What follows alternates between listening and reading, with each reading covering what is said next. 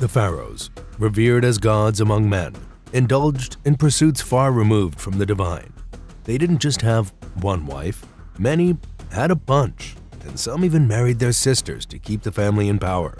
The rulers of the Nile often succumbed to the darker temptations of power. In a society where Pharaoh's word was law, unchecked desires led to decadent and sometimes disturbing pastimes. From extravagant feasts that mocked the plight of the common man to grotesque displays of power and cruelty. The lives of these god-kings were marked by excesses that defy belief. In the heart of ancient Egypt, within the confines of palaces where hieroglyphs whispered secrets, the pharaohs engaged in activities considered scandalous by modern standards. The lives of these ancient rulers were governed by the belief that they were living gods, their actions ordained by celestial will.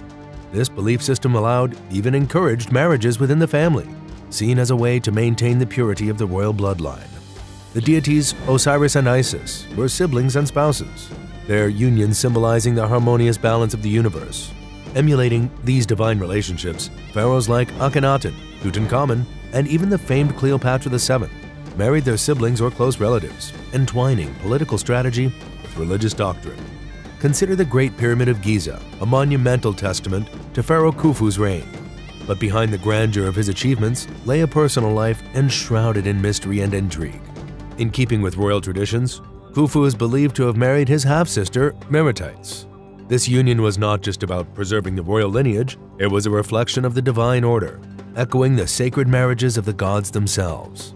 Their son, Pharaoh Khafre, the visionary behind the second-largest pyramid of Giza and the enigmatic Sphinx, followed in his father's footsteps, marrying his sister, Nebti I. These marriages were not merely a familial tradition, but a means to consolidate power and assert their divine right to rule. Beyond the sacred walls of the palace, polygamy flourished. Pharaohs like Amenhotep III didn't limit themselves to one great royal wife, but extended their marital alliances to foreign princesses and multiple concubines. These marriages were strategic, strengthening diplomatic ties, expanding their influence, and ensuring many heirs to the throne. Yet the personal lives of pharaohs were not without their dark corners. While royal marriages flaunted divine sanction, extramarital relationships, especially among commoners, were severely condemned. A chief workman named Paneb, known for his immoral conduct, is a stark reminder of the strict social norms that governed ancient Egyptian society. His adulterous escapades with married women, far removed from the sanctity of royal unions, reflected a culture where sexual transgressions could lead to severe repercussions. In contrast to the common folk, the pharaohs indulged in what can be termed filthy amusements. The Turin erotic papyrus, a controversial artifact, depicts explicit sexual scenes, suggesting that sexuality, at least within the royal circle, was an open and perhaps celebrated aspect of life. This blatant display of sexuality, likely reserved for the eyes of the elite, offers a glimpse into a world where royal desires and fantasies were unbounded by the moral constraints imposed on the commoners. Divorce and remarriage, while common among the pharaohs, were more than personal choices. There were maneuvers in the ever-changing landscape of power and alliances. A pharaoh could easily discard one wife for another if it meant better political advantage or a stronger claim to the throne for his offspring. These filthy amusements of the pharaohs, ranging from incestuous unions to blatant displays of sexuality, paint a picture of a royal lifestyle that was lavish, unbounded, and often shocking by today's standards.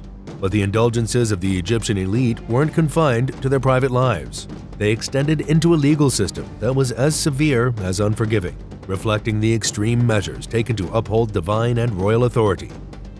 In ancient Egypt, the shadowed corridors of power were ruled by pharaohs who wielded a system of justice that was as divine as it was dreadful.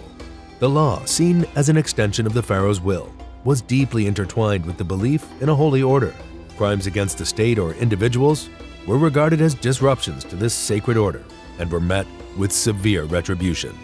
The system's heart was the concept of BT3, or crime, with capital offenses deemed as great crimes worthy of death.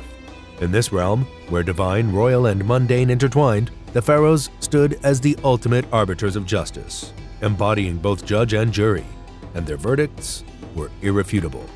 This era, particularly the Ramesside period, was marked by vivid examples of such harsh justice, chronicled in royal decrees, administrative texts, and private writings. The punishment in ancient Egypt went beyond mere physical harm. A guilty verdict could strip an individual of their honor and social standing, turning them into a social outcast, a fate as dreaded as physical punishment itself.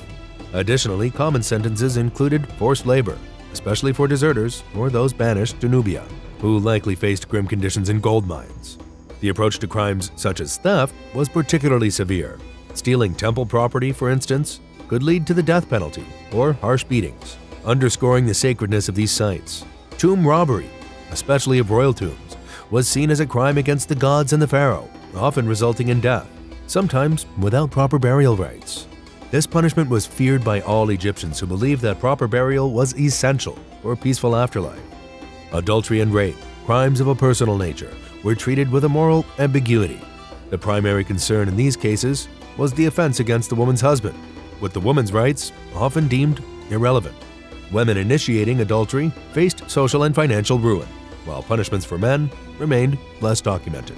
Court procedures in ancient Egypt were a blend of administrative and judicial tasks, often led by the vizier. Trials were expedited, with confessions sometimes extracted under torture playing a crucial role.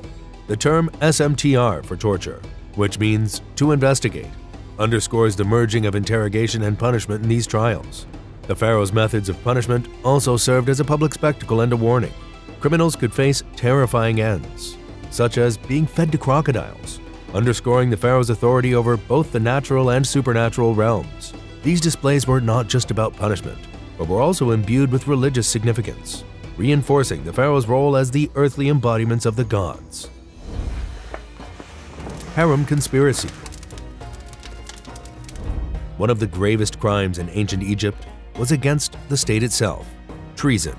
Labeled as great abominations, these acts were seen as direct affronts to the pharaoh and, by extension, the gods. The infamous harem conspiracy against Ramses III exemplifies this, a plot orchestrated by his secondary wife, Tia, and a court official, Pebekamen, to assassinate Ramses III and place Tia's son Pentawar on the throne, ended in bloodshed and betrayal. The king's murder, a calculated act of cutting his throat, was a stark reminder of the problematic nature of court politics. The consequences of such treacherous acts were as severe as they were diverse. Those found guilty in the harem conspiracy faced not only the wrath of the state, but also a terrifying array of punishments that were both physical and psychological. The worst offenders were sentenced to death, a fate often met through brutal and public methods designed to serve as a warning to others. Some culprits were impaled, a torturous end where the body was mounted atop a wooden stake, left to the mercy of gravity and time. This gruesome spectacle, often carried out in public spaces like temples, was a testament to the pharaoh's authority and the gravity of the crime. Others involved in the conspiracy were subjected to disfiguring mutilations. Having one's nose and ears cut off was a typical sentence, a punishment that went beyond physical pain to include social stigma and humiliation. In ancient Egyptian society, where appearance and bodily integrity were closely tied to one's identity and honor, such mutilations were a fate worse than death for many. They permanently marked the individuals as criminals, ostracized from society, living reminders of the cost of treason. For a select few, the mercy of suicide was granted. This option, though seemingly lenient, was fraught with its terrors. It was a forced choice between a possibly prolonged, agonizing death and the act of taking one's life, which in Egyptian belief could have damning consequences for one's afterlife. It was a grim choice that left the condemned to wrestle with their conscience and fears in their final moments. With its intricate web of deceit and brutal aftermath, the harem conspiracy lays bare the harsh reality of justice in ancient Egypt. It was a system where punishments were not merely retribution, but deterrence, control, and reinforcement of the pharaoh's divine authority. The terrifying details of the punishments meted out to the conspirators serve as a dark reminder of the lengths the pharaohs would go to maintain their grip on power and order in the kingdom.